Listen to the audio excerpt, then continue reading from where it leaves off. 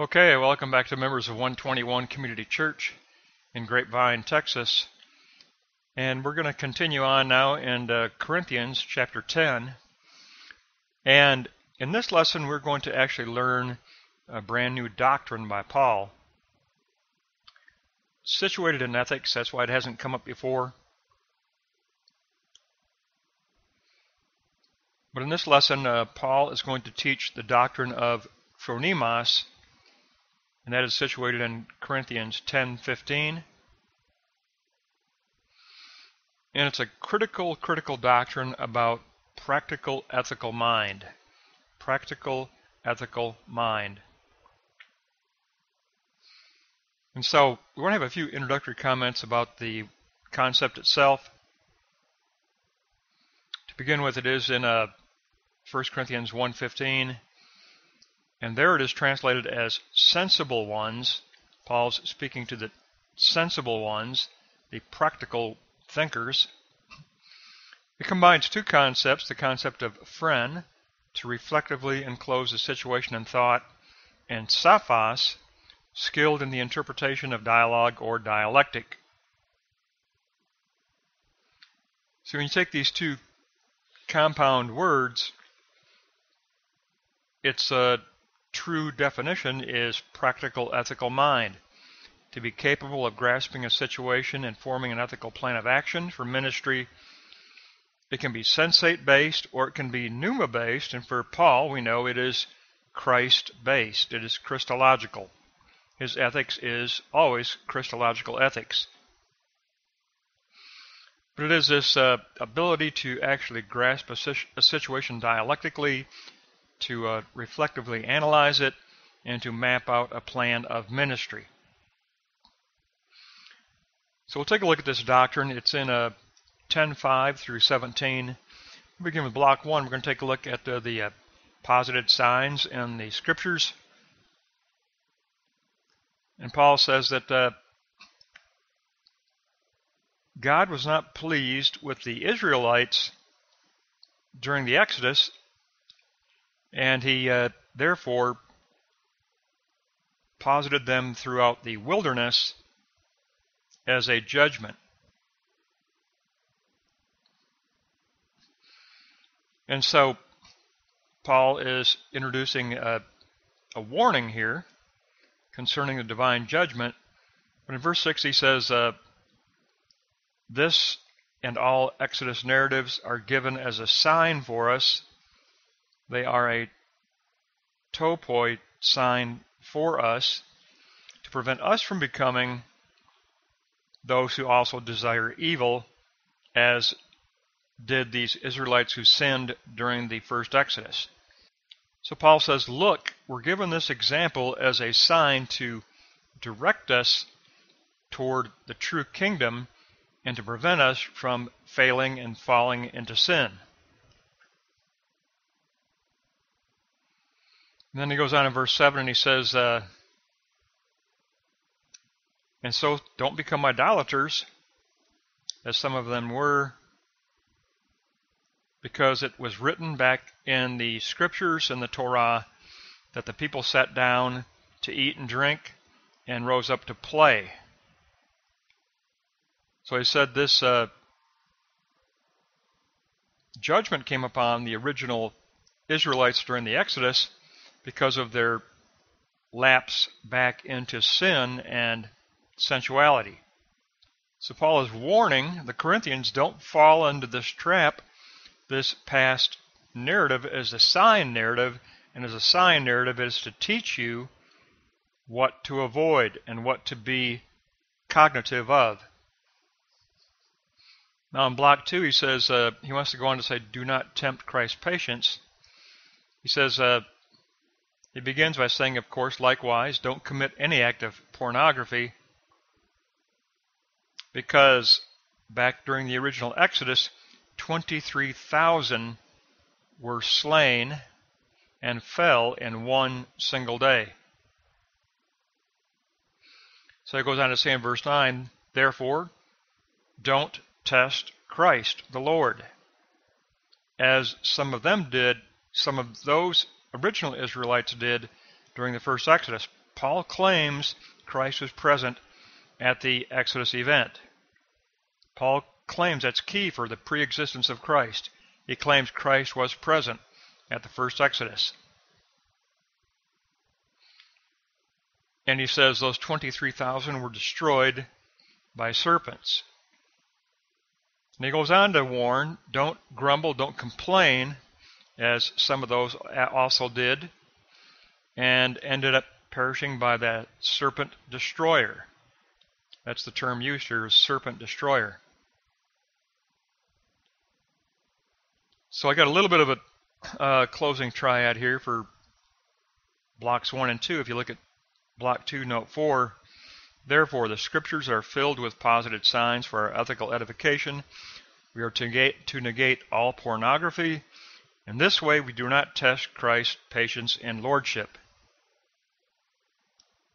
It's all about paying attention to the signs in Scripture, says Paul. Pay attention to the signs in Scripture that point beyond themselves to that which is significant for the Christ-centered ethical life. And that takes us on to this empowerment for ethics in block 3. And Paul says that these significations happened as our examples. They were written down in Scripture for our admonition, for us to learn from and to be guided by. And he says, it is for, and this is key, it's especially for these narratives, these sign narratives are especially for this generation that is living during the apocalyptic age.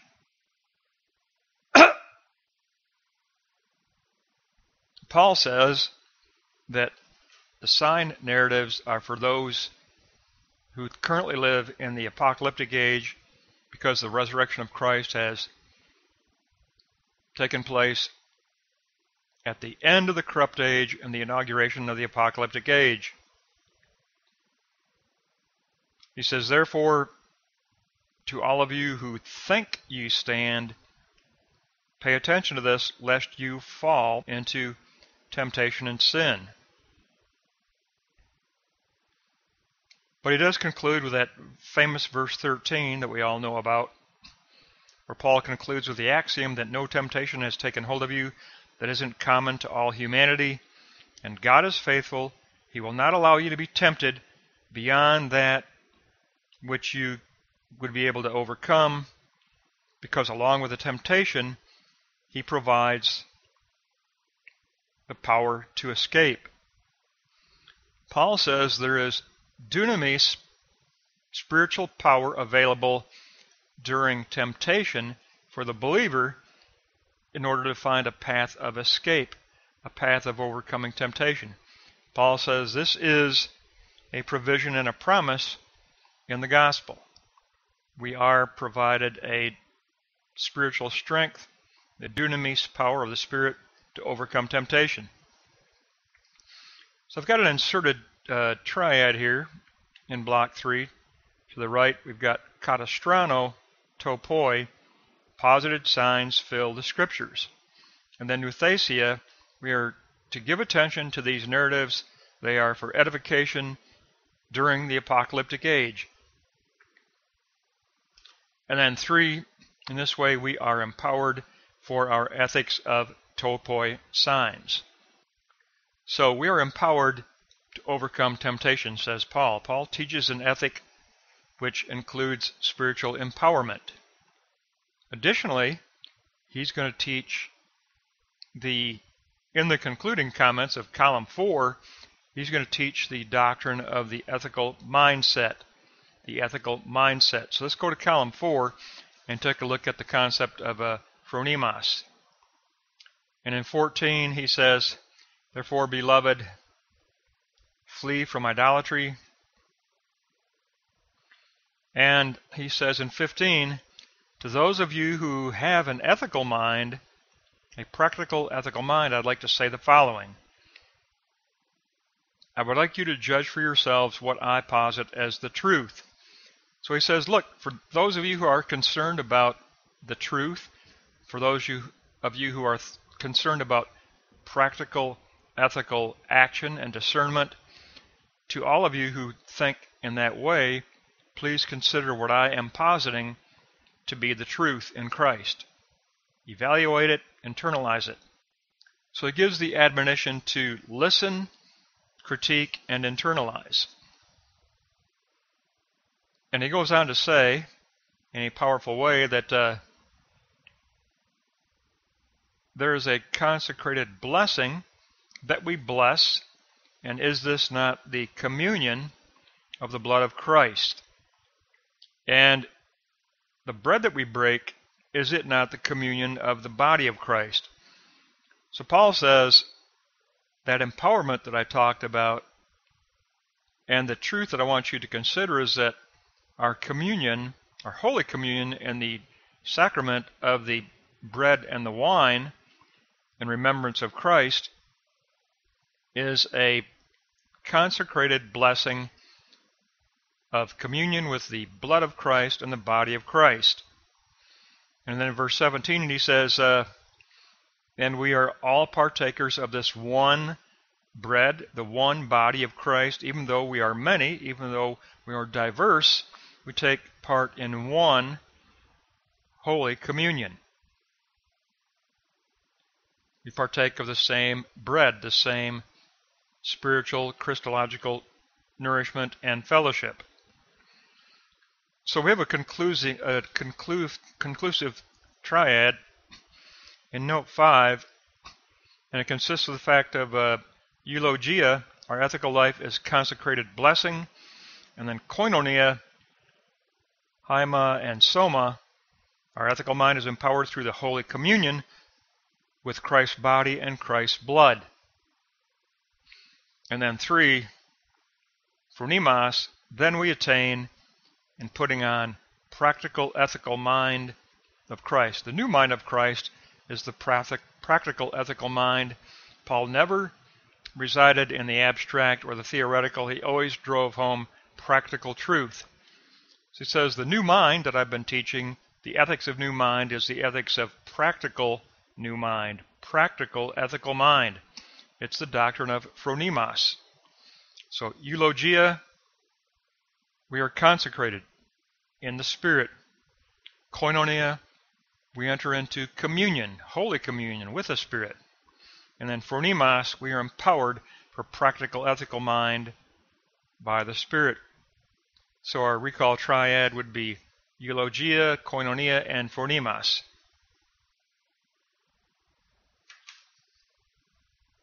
Consecration, communion, and ethical mind. Consecration, communion, and ethical mind. We want to go from here. We want to definitely address the fact that Paul is teaching in this lesson, if you look back there to block 1, about the topoi, about the fact that the Scriptures contain signs for the apocalyptic age. The Scriptures contain signs pointing to Christ in the Torah, in the prophets, in the wisdom literature of the Old Testament. There are signs that point to Jesus Christ as Messiah. They've been posited there by the kingdom of God and for the kingdom of God for those who are living now in the apocalyptic age.